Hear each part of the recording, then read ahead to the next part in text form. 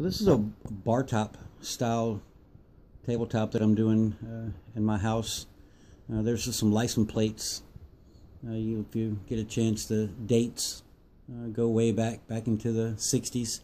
My wife's father, they actually can kind of track the travel as he left Mississippi and moved to Ohio and different places. But I'm making it into a tabletop for our kitchen. I just installed the LED lights underneath the plexiglass.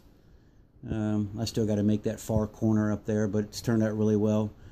Hopefully tomorrow, if it's warm enough, I'll be able to pour the two-part clear over top of the license plates to seal everything in and make it like a true bar top.